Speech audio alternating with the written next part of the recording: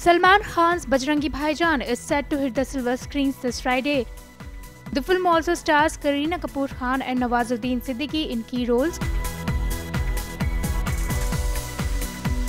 The makers recently organized a special screening for their Bollywood industry friends, and after the screening, celebs like Sonakshi Sinha, Pulkit Samrat, among others, took to Twitter to express their praise for the film. Meanwhile, the lead actor Salman Khan, while talking to a leading entertainment website, shared his father Salim Khan's reaction on the film and said, "Yes, my father has seen the film and he absolutely loved it. His reaction was, I haven't seen a film like Bajrangi Bhaijaan in the last 20 to 25 years. Directed by Kabir Khan, Bajrangi Bhaijaan is about a young mute girl from Pakistan who loses her way on the India-Pakistan border and finds herself in India.